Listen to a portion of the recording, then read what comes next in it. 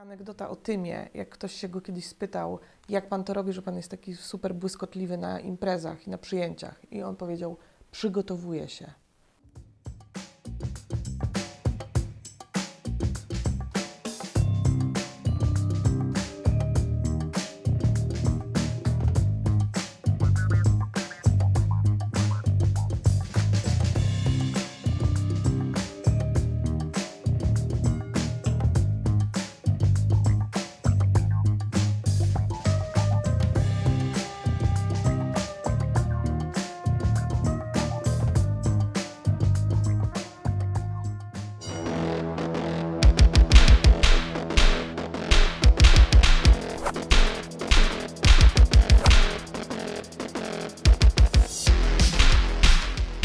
Discipline is kind of a meta thing because there's a discipline of discipline, you know?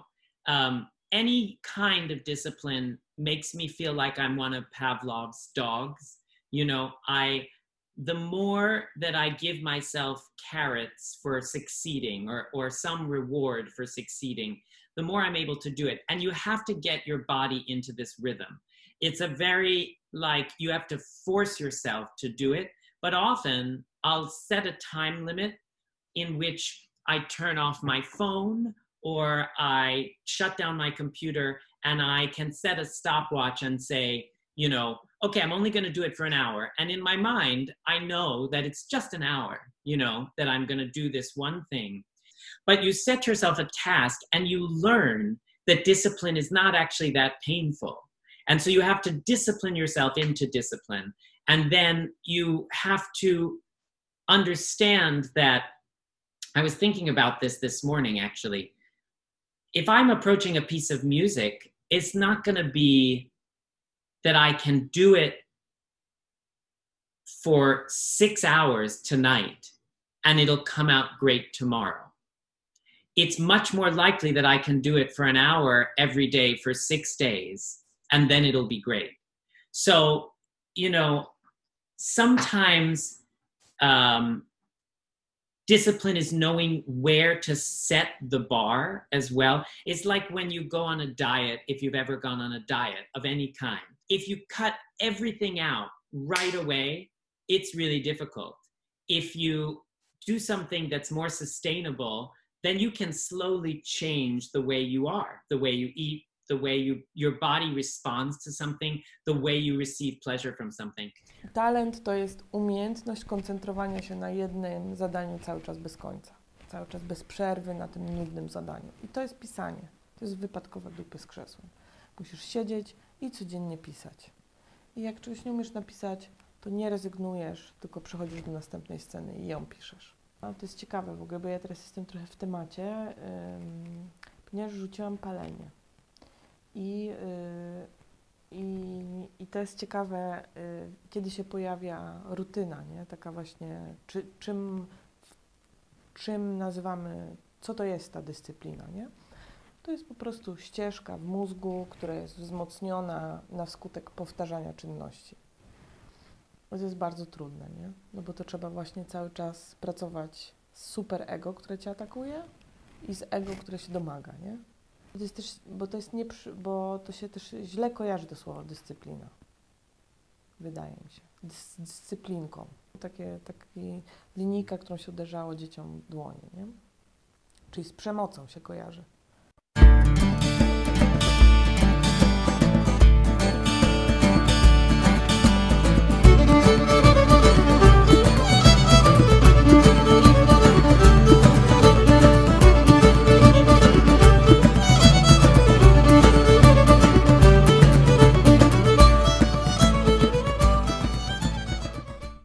Ciągle jestem w podróżach, ciągle jestem gdzieś nad Atlantykiem albo czasami nad Pacyfikiem. W hotelach mam rytuał na pewno, bo mi mówią, okej, room taki a taki, 311. Ja mówię chwileczkę do żony, żona już wie, więc zostawiam, jak jestem z żoną, bagaż z nią, idę zobaczyć pokój 311. Stoję w tym pokoju i wiem, czy ja chcę tam mieszkać, czy nie chcę tam mieszkać. Po prostu ściany to mówią. I jak nie chcę mieszkać, to idę i mówię, czy mogę zobaczyć jeszcze, jakie inne pokoje są do wzięcia. Czasami nawet i 7, i 8 innych pokojów oglądam, a może i 10. Jest coś w przestrzeni, w pomieszczeniach, gdzie chce się być i gdzie nie chce się być. Też, a propos rutyny, też na przykład zauważyłam, że ja lubię, jak myślę o na przykład o czymś, o spektaklu, na przykład idę z psem, że lubię chodzić zawsze tymi samymi drogami, że nie lubię w parku zmieniać, jakby na przykład, że jak ja skręcam w prawo i zataczam koło i wracam w lewo, to na przykład nie mogę iść w lewo i wrócić w prawo, jak myślę, no bo wtedy to mnie za bardzo zajmuje, absorbuje, wtedy mi się skręci, nie skręci, że ja muszę iść dokładnie tą samą drogą, że ja nie muszę w ogóle myśleć o tym, gdzie idę i wtedy mogę te procesy poświęcić na coś innego, więc lubię bardzo, rzeczywiście jakby ktoś obserwował w parku, że ja zawsze chodzę tą samą drogą, no, żeby sobie zaoszczędzić ten ram.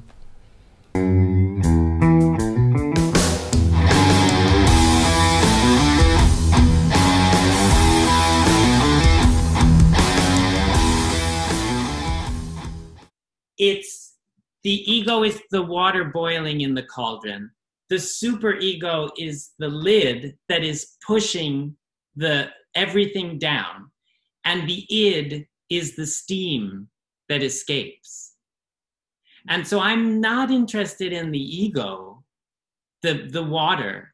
There's plenty of that to go around, you know what I mean? And that is your fundamental material on some level for you. And I think the superego can be a pain in the ass, and it can be very useful depending on what it's doing. But the id, how can that be the most essential form of you, as opposed to the ugly and gross parts of the ego, which we don't need? If you're terrified, instead of feeling like you need to be pumped up on drugs, on steroids, on the adrenaline of the audience, if you feel a kind of generosity, if you feel a kind of humility that you are not the greatest trumpet, you are not the loudest speaker to project this brilliance to the audience, but you are simply a vessel, and through that vessel resonates the art from 400 years ago, the music that is happening in the pit below you. But most importantly, as everyone has said, you are a mirror. And resonating through you are all of the people watching you, their eyes, their individual experiences, the way that they feel.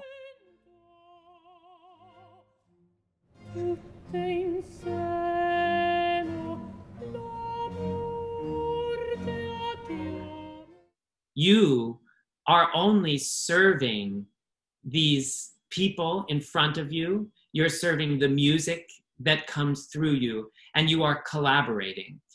You're not serving yourself in any way. You may get great pleasure from that. There may be great side effects, but that's how I approach it. And I think when I'm with the kids in the Bronx, I don't change the way I perform. I don't perform less intensely than when I'm on the stage. I sometimes think back at how confident I used to be, and it just shocks me, you know, walking into an audition and just knowing I was going to get it. I just knew it. And I don't feel that way anymore. You know, life has a very clear way of showing you your weaknesses, your limitations. And I don't think that's necessarily a bad thing. One thing I see in my field, and I'm sure I was probably an example of this, if, you know, particularly as a man, a young man, if all you are is ego, it can be impressive, but it gets boring very quickly. You see bolster and you see like, here's my balls, look at them, you know, you know, you see confidence, and these things can be very impressive, bravado, but does it sustain your interest for 3 hours of an opera performance? Probably not. It might sustain half of an aria, but then you go, what else? What else is to this guy? What other levels can this guy bring? And to be honest, this is something I've struggled with, and I guess something I still struggle with. You know, particularly some of the roles I play, I often play, you know, nasty characters. And one thing I try to do, particularly as a guy, you know, I'm big, I'm a big guy, you know, tall, strong, is try and access some element of vulnerability and try to emphasize that. Try to let the strength come naturally as it does, and try and focus on the flip side of things. Ego is important, I think, because you know what? Being a performer is terrifying. It's terrifying, really. You know, if for so many people it's their worst nightmare. Hey, do you want to stand in front of 4,000 people and sing? You know, for people that'll wake them up in a cold sweat at night. And this is something we willingly go out to do. So you need your ego to sort of make you do that, I think, in a way. But you need to have more. You need to have more elements to your personality than just ego.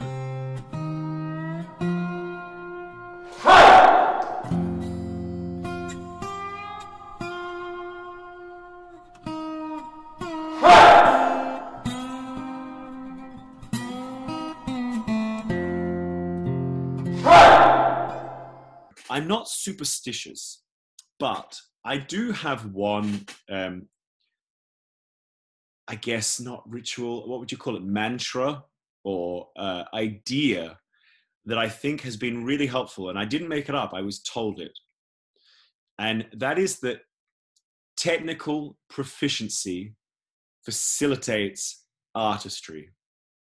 Or I guess you could say in the context of this conversation, technical proficiency facilitates creativity. And I think it's pretty self-explanatory, but you know, if I don't have the technical ability to sing a phrase in multiple different ways, then my artistry and my creativity, my interpretive ability is restricted by my technical limitations. You know, I can only sing this phrase really loud, or I can only sing this phrase really fast. Well, fine, but then I'm limited. I'm not really interpreting, am I? I'm just doing it the way I can. I think you see this with really fantastic athletes as well.